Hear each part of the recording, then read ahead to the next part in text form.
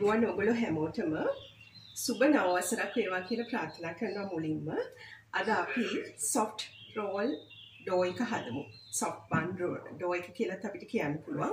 මේක ආහාරයක් නෙමෙයි dough එකක්. එතකොට මේ dough එක හදලා අපි කොහොමද විවිධ ආහාර වර්ග හදන්නේ කියන එක තමයි අද අපි බලන්නේ. එහෙනම් අපි අද බලමු මොනවාද අවශ්‍ය ද්‍රව්‍ය කියලා. මෙතන තියෙනවා summoning all purpose flour කියන්නේ අපි පාන් පිටි කියලා කියන්නේ. ඒකෙන් ග්‍රෑම් 500ක්. එතකොට මාජරින්, සීනි, බිත්තර, instant yeast, ලුණු, ඒ වගේම ඔයගලන්ට ගන්න පුළුවන් milk powder හරි liquid milk එක හරි. මම අවශ්‍ය ද්‍රව්‍ය සියලුම දේවල් දානවා පසුබිමේ ingredients ටික. ඒ වගේම අපිට වතුර අපිට සාමාන්‍ය මද රස්නේ වතුරේ සිට සීතල වතුර දක්වා අපිට මේකට ගන්න පුළුවන්. ඊට අමතරව ඔයගලන්ට මේක අතින් අනන්නත් පුළුවන් නැත්නම් මැෂින් එකේ අනන්නත් පුළුවන්. එතකොට dough hook එකක් පාවිච්චි කරන්න ඕනේ. මේක domestic dough hooks.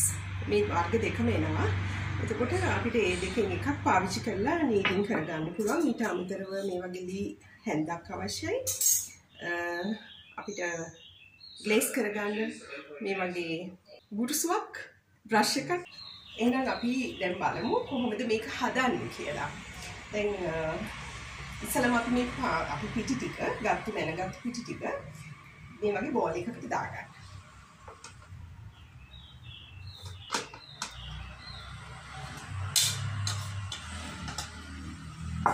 yeast ටිකත් instant yeast මේවා ඒකත් ඒකටම දාන්න. සීනි ටිකත් සීනි දාලා හොඳට මිශ්‍ර කරන්න. මික්සිං කරන්න ඕනේ. දැන් අපි මේක ඇත්තටම මේ මැෂින් එකකින් කරනවා නම් මේ වගේ dough hook එකක් දාලා ඊට පස්සේ තමයි මික්සිං කරන්නේ. දැන් අපි ඒක අතේනේ මැනුවලි කරන්නේ. ඒකට කොහොමද කරන්නේ කියලා බලන්න.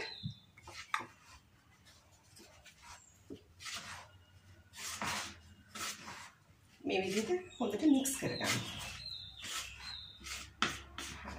දැන් මේ ගානට මික්ස් වුණාට පස්සේ තප්පර කිහිපයක් අපි අපේ ලුණු ටික එකතු කරනවා. ලුණු ටික දැන් තමයි එකතු කරන්නේ. ඇයි අපි ලුණු මේ විදිහට එකතු කරන්නේ? ටිකක් වෙලාවකට පස්සේ ලුණු වලට පුළුවන් yeast වල ක්‍රියාකාරීත්වය අඩු කරන්න. ඒ නිසා තමයි අපි ටිකක් පස්සේ එකතු කරන්නේ. දැන් අපි ඊළඟට එකතු කරනවා අපේ බිත්තරය.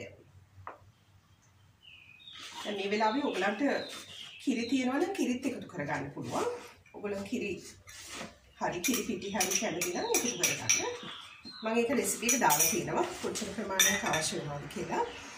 දැන් මේ වෙලාවේදී තමයි අපි මේක දාන්න ටික අපේ වතුර ප්‍රමාණය එකතු කරගන්නවා. එකපාර එකතු කරන්න එපා. වතුර අපි 4න් 3ක් එකපාරට එකතු කරගන්නවා. හැම වෙලෙම හැන්දකින් දාගන්න බලන්න. වතුර අවශ්‍ය ප්‍රමාණයෙන් 4න් 3යි. ටික මේ විදිහට දාලා එකතු කරගන්න.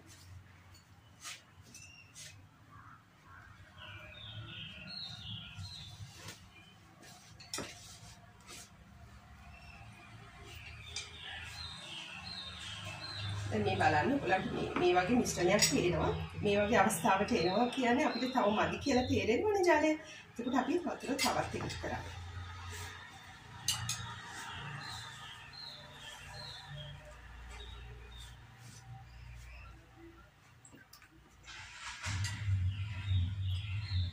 දැන් 3ක් විතර ඉතුරු කරගෙන ඉතුරු ටික ඔක්කොම දාන්න.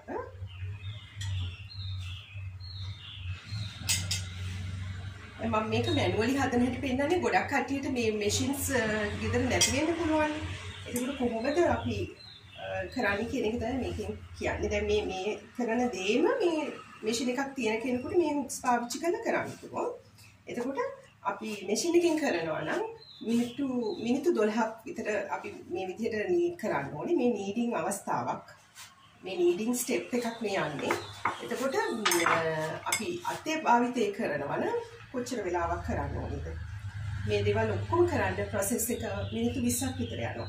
මේ ඔක්කොම එකතු කරගත්තට පස්සේ යම් කිසි තත්වයකට මේ ඩෝ එක එනකොට බලන්න ඔයගලන්ට මේව අල්ලලා බලනකොට මේ අතට මේ වගේ දැනෙන්න ඕනේ. මේ වගේ දැනෙන අවස්ථාව වෙනකොට අපි ටේබල් টොප් එකක් හරි ටේබල් මැට් එකක් හරි මතට මේ දාගන්න ඕනේ. අපි මිශ්‍ර කරගත්තු පිසි මිශ්‍රණය. ඊළඟ අවස්ථාව අපි කරන්නේ මැට් එක හරි ටේබල් টොප් එක හරි මත. මේ අවස්ථාවට මිශ්‍ර කරගත්තට පස්සේ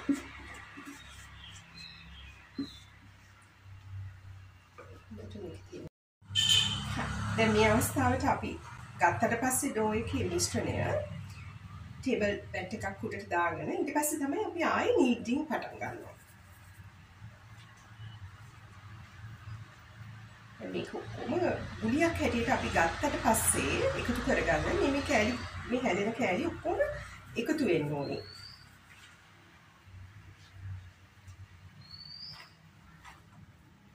මේ අපි මෙච්චර වතුර ප්‍රමාණයක් ඉතුරුයි.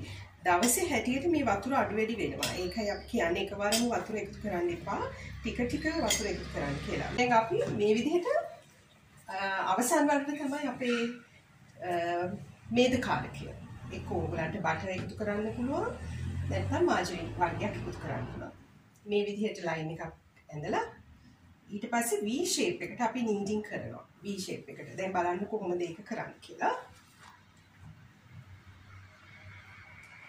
මේ ක්‍රමානුකූලව ටික ටික එතකොට මේ අපේ මේ ලයින් එකේ තියෙන මාජරින් එකතු වෙනවා ඩෝ එකට. දැන් මේක තමයි නීඩින් කරන්නේ අපි.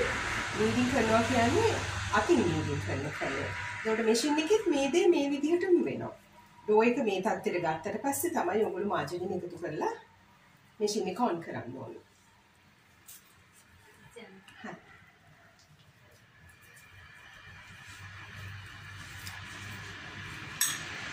දැන් මේක අතේ කරද්දී ඔයගලන්ට ආයි ඩෝ එක තෙතමනයක් එනවා කියලා තේරෙනවා. නමුත් නවත්තන්න එපා. දිගටම කරගෙන යන්න. ටික වෙලාවකට පස්සේ හරි යනවා. ඇලෙන්න ගන්නවා මේක කරද්දී. ටික වෙලාවකට පස්සේ හරි යනවා.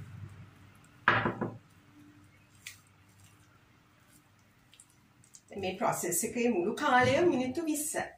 අපි මික්ස් කරාට පස්සේ මැෂින් එකේ හරි අතේ හරි වෙලාව වෙනස් වුණාට ඒ මුළු කාලයම තමයි මේකට අයිති වෙන්නේ. ගන්න මුළු කාලයම. හරි. දැන් අපි මේ නීටින් දැන් ඔන්න මේ ඔක්කොම ඉන්කෝපරේට් වෙලා තියෙන්නේ. ඉන්කෝපරේට් වෙනවා කියන්නේ එකතු වෙලා තියෙන්නේ.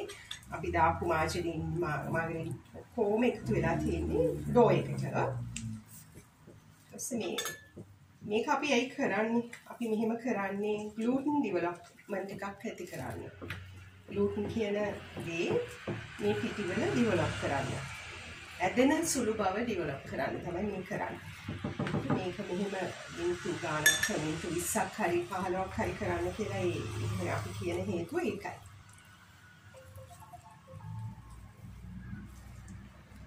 ඒක උනාට පස්සේ මේක දැන් ඇලෙන්නේ නැතිව තවදුරටත් තාම ඇලෙනවනේ.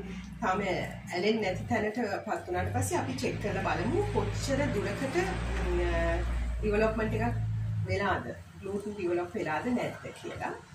ඩෙවලොප් වෙලා නැත්නම් අපි තව ටික කාලයක් නීඩ් කරන්න ඕනේ. ටික වෙලාවක් නීඩ් කරන්න ඕනේ. ඒගොල්ලන්ට පේනවා ඇති මේකෙන් මැට් එකෙන් ගැලවෙනවා. මේ වගේ මැට් එක නැවතත් පිරිසිදු වෙනවා. ටික වෙලාවක් යනකොට මේ ඇලෙන ගතිය අඩුයිනේ. නේ? ඇලෙන ගතියත් අඩුයි. මේ වගේ කොටසක් අරගෙන අපි බලනවා මේකේ ග්ලූටන් ඩෙවලොප් වෙලාද කියලා. කොහොමද බලන්නේ? මෙහිම අපිට අදිනකොට ටිකක් දුරට යනකම් ඇදිලා ඉන්න ඕනේ. ඒ එකක්. අනිත් එක තමයි ට්‍රාන්ස්පරන්සි. විනිවිද ස්වභාවයක් ඇති වෙන්න ඕනේ. මේ බලන්න. ඒකට පේනවද? නමුත් කැඩෙනව නේද? විනිවිද වෙනවා නමුත් කැඩෙනවනේ ටිකක්. ඒ කියන්නේ ග්ලූටන් ඩෙවලොප්මන්ට් එකක් වෙලා මදි. එහෙනම් අපි කරන්නේ තව චුට්ටක් මේක මේ ඩෝ එක නීඩ් කරන්න ඕනේ. තව අපි මිනිත්තු 2ක් විතර නීඩ් කරන්න ඕනේ. ඊට පස්සේ අපි බලමු තත්ත්වය කොහොමද කියලා. කොහමද මහන්සිද? කනනේ.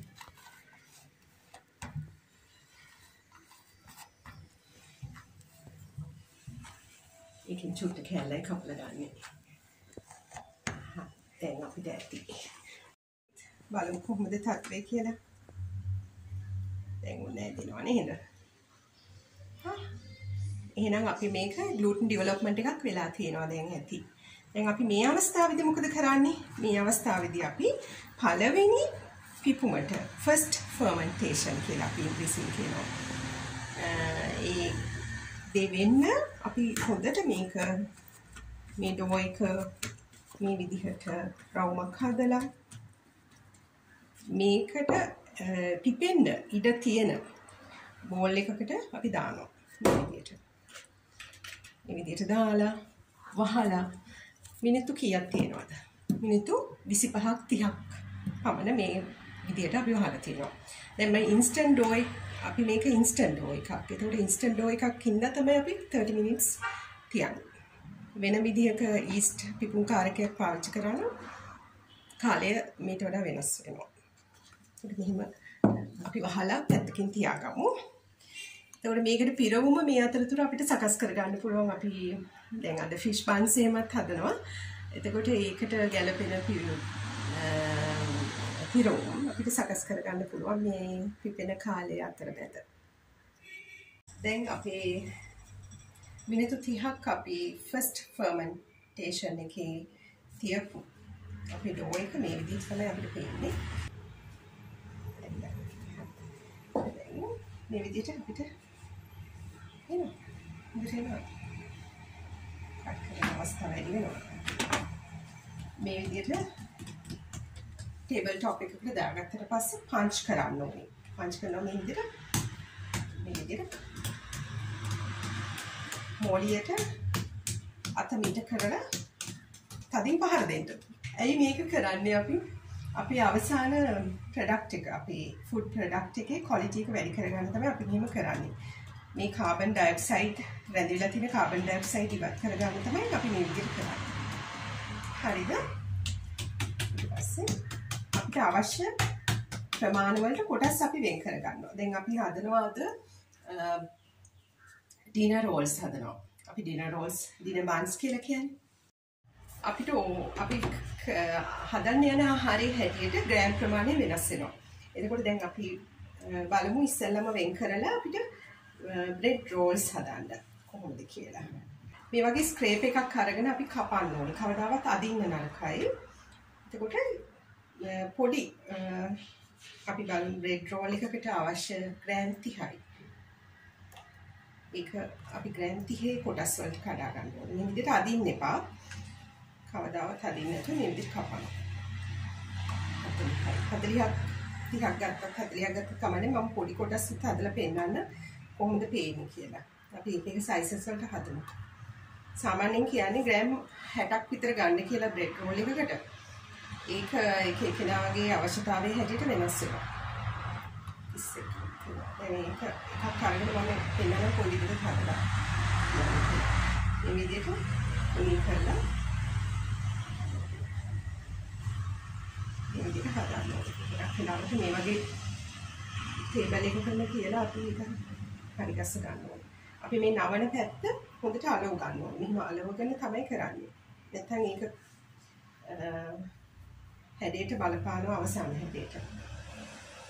මේ විදිහට මේවා බ්‍රෙඩ් රෝල්ස් විදිහට. දැන් පළවෙනිම දේ අපි මේ වගේ ප්ලෑන් එකක් අරගෙන තියන්න ඕනේ. අපි පළවෙනියට තියෙන ඩෝ එක තමයි අපි පළවෙනියට ගන්න. එතකොට ඒක පිළිවෙලට තියාගෙන මතක තියාගන්න ඕනේ කෝකේද කලින් තිබ්බි කියලා.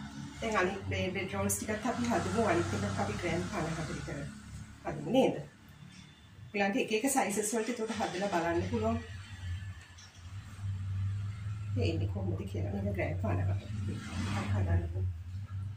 ඔයත් එකක් හදන්න. පරමාණු වෙන් කරගෙන දෙවෙනි වර්ෂ පිපෙන තියෙන එකේ තේරුම තමයි ඒක අපේ අවසාන තැටි පිපුම තියන්න. කියන්නේ pan fermentation එකට උදව් කරනවා. හැඩය ගන්න උදව් කරනවා. එක එක හැඩතල ගන්න උදව් කරනවා. ඒක තමයි අපි මෙහෙම වෙන් කරගන්න කොටස් වලට. ඊළඟ එක අපි බලමු සීනි සම්බල් බන්ස් හදන්න.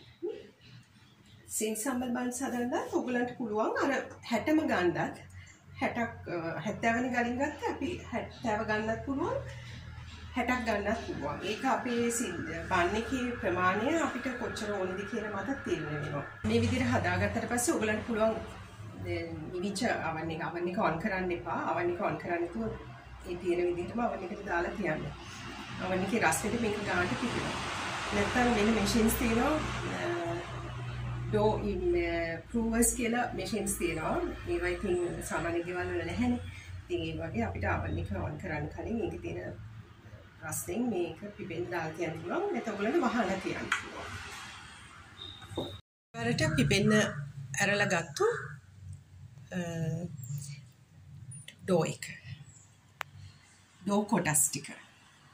එතකොට මේ තියෙන්නේ අපිට උඩින් අපිට සරසා ගන්න පුළුවන් මේ වගේ තල ඇට.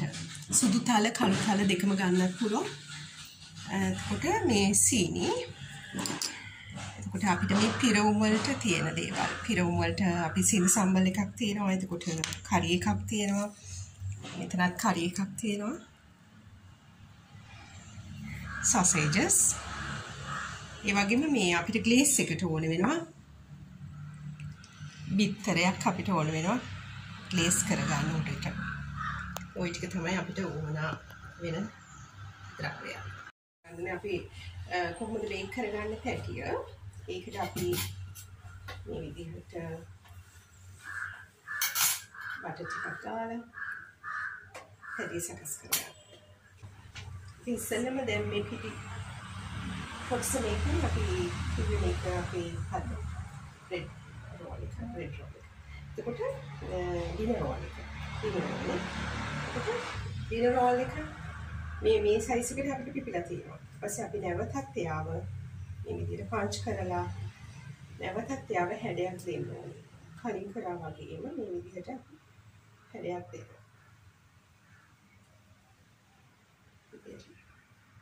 මේ වගේ යට කොටස මේ වගේ තද කරන්න ඕනේ. තද කරන්නේ නැත්නම් මොකද වෙන්නේ? අපි oven එකේදී මේක කට ඇරෙනවා, හැඩේ වෙනස් වෙනවා. ඒක තමයි එහෙම කරන්නේ. ඊට පස්සේ මේක හොඳට අපි උඩ අල්ලන්න යන්න එපා. අපි මේ උඩ ඇලුවම වෙන්නේ හැඩය එහෙම තැලෙනවා. මොකද වක් එකක් හදන හැටි මේකෙන් අපි කරන්නේ. මේ විදිහට අපි කරලා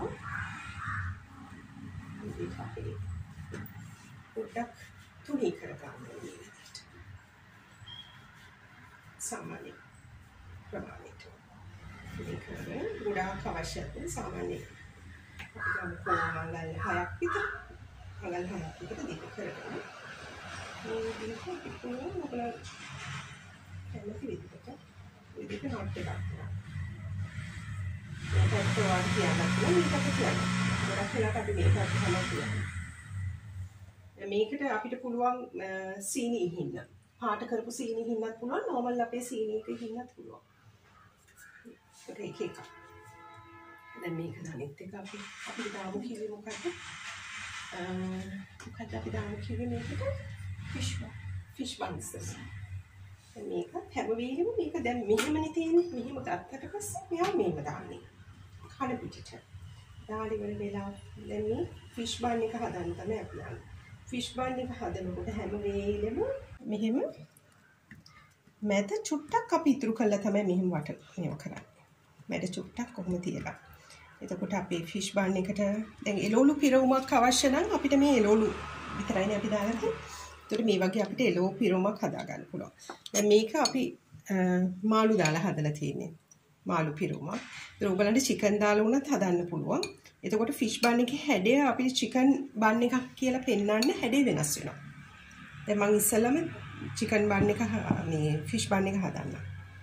මේ ප්‍රමාණයක් දාන්න ඕනේ. අපි කියන්නේ ගොඩාක් වැඩි කරගන්නත් බෑ අඩු කරගන්නත් බෑ. සාමාන්‍යයෙන් හරි ගානකට දාගන්න. ඊට පස්සේ මොකද කරන්නේ? මගේ පැත්තට තියෙන කොටස් දෙකක් මේ විදිහට. එහෙම ඇදලා එක පිට එක තියන්න. ඔය විදිහට. පස්සේ මේක හොඳට අපි අලව ගන්න ඕනේ. ඊට පස්සේ මේක අරගෙන මෙහෙම දාන්න. තමයි ෆිෂ් බන් එක අපි හදන්නේ.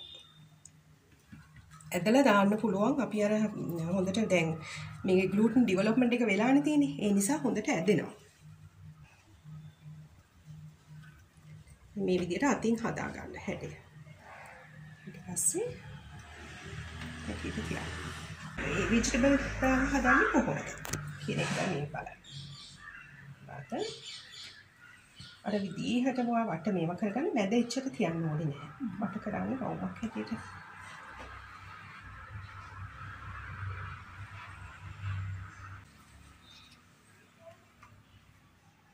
පස්සේ මෙයාව මැදට දාලා කොහොමද නාවන්නේ?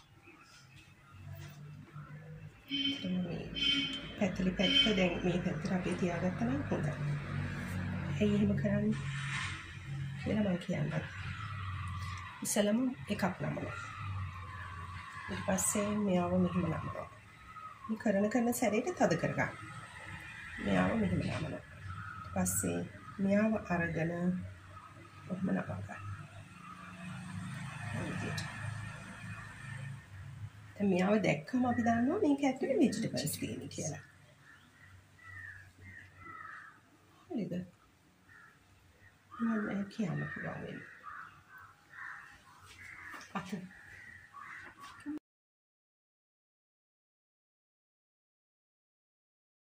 මේ පටිය අපි දිගට ගන්න ඕනේ සොසේජ් එකේ දිගට වඩා ටිකක් දිගට.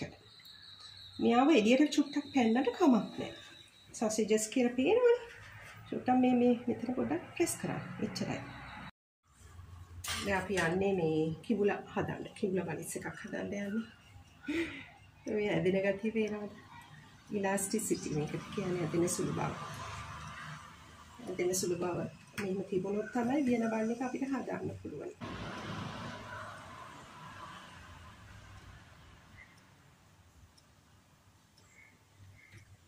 ඊට පස්සේ ඔයගොල්ලෝ මෙම අතින් හැඩය දෙපැත්තට ගන්න.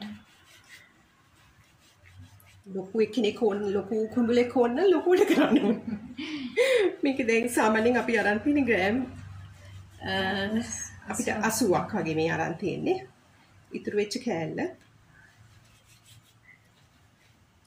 ඔච්චරයි. මේ මැද අල්ලන්න යන්න එපා. මේ කොන තමයි අපි අල්ලන්නේ. කොනින් අල්ලලා තමයි මේවා කරන්නේ. ඔය විදියට. දැන් මේ අපි හදාගත්තු බන්ස් ටික තමයි ඔයගලන්ට මේ පේන්නේ. අපි දැන් එග් වොෂ් එක අපි මේ විදිහට විතර මෙහෙම විතරයක් මම තට්ටු කරලා අරන් තියෙනවා. මේ බ්‍රෂ් එකකින් අපි ගන්න ඕනේ. එග් වොෂ් එක. මේකෙන් අපිට ලස්සන පාටක් එනවා අපේ ආහාරයට. දැන් මේ තියෙන්නේ අපි ගත්ත මේ සුදු තලයට. මේ සුදු තලයට වලින් අපිට පුළුවන් අලංකාර කරන්න.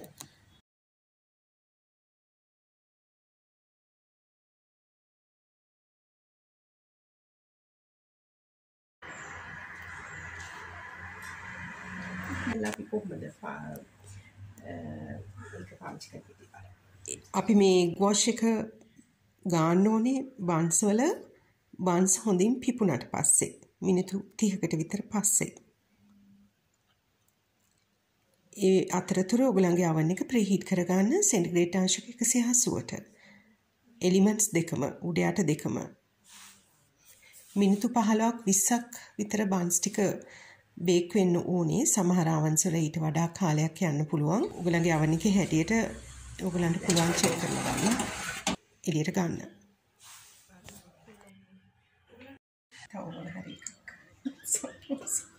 You can keep this one very hot. දැන් මේක මේ hot dog එකනේ අපිට පුළුවන් මේක මැදින් කපලා අපේ filling එකක් දාගන්න. Motion, yes. Kind of right. What kind of softness.